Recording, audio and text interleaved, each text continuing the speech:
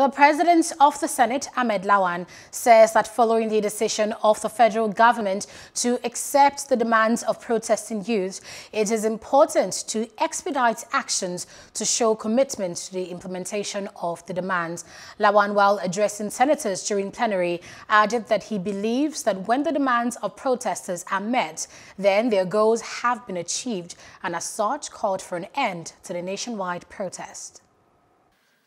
I believe that when protesters' demands are met, their goal should have been achieved. And therefore, there is need for our compatriots to go back home and give government the chance to quickly and expeditiously implement those demands